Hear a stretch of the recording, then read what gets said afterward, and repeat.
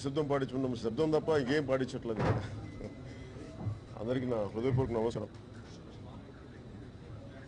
విజయదశమి యుద్ధక్షేత్రం మార్పు కోసం, ఎందుకంటే పండుగలు జరుపుకునే సమయాలు కొన్ని ఉంటాయి, కానీ పండుగలు వచ్చి ఇంత ప్రకృతి విలయతాండం, ప్రకృతి బీభత్సం శ్రీకాకుళం జిల్లాను తాకింది.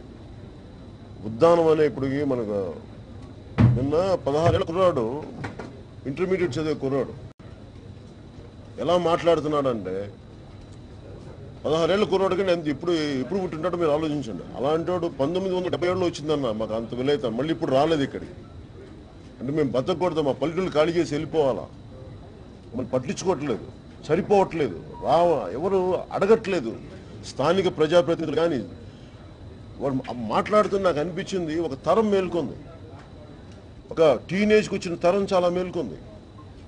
మన అవకాశవాదంతో, లేదంటే మనకి చిన్న వెల్ఫేర్ స్కీమ్స్ ఇచ్చో, పాకెట్ మనీలు ఇస్తే యువత ఈ రోజున వెనక్కి తగ్గే ప్రసక్తి లేదు. వాళ్ళందరూ కోరుకుంటుంది అభివృద్ధిలో భాగస్వామ్యం కోరుకుంటా ఉన్నారు.